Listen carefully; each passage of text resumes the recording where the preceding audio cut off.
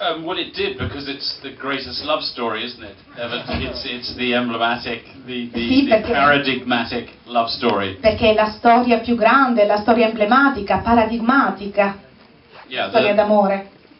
And so, I mean, actually, that was the germ of the idea. It was somebody your age, who was the son of Mark Norman, who wrote the original script, said to his father, "How did Shakespeare write Romeo and Juliet?" Do you think that happened to him, something like that? That was where the idea came from.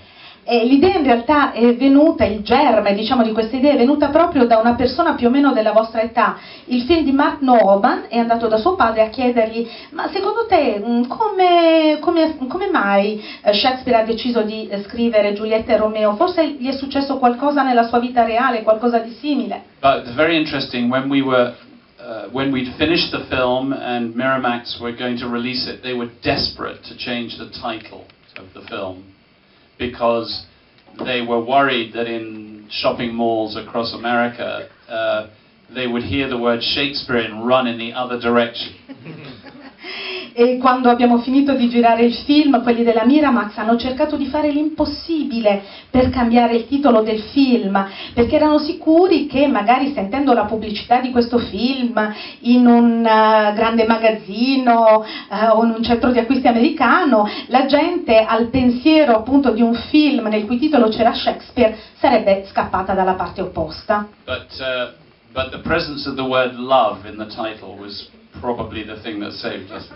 Ma probabilmente la presenza della parola amore nel titolo ci ha salvati. And also the alternatives they came up with were so utterly ridiculous. Ce ne dice una. E le alternative che erano state proposte erano poi terribilmente ridicole. Could you tell us one of these alternatives, these ridiculous alternatives? Romeo and Juliet, Viola and Will was one of them. Romeo e Giulietta, Viola e Will. A Summer's Day was another one.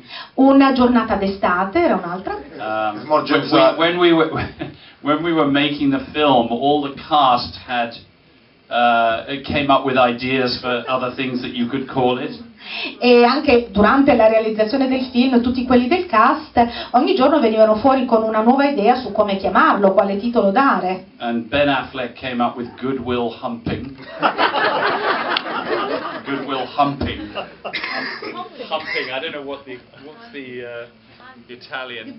Humping means making out, means screwing.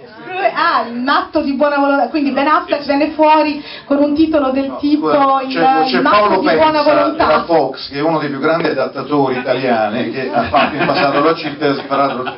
Scusate, ma la resa migliore del titolo è una trombata di buona volontà.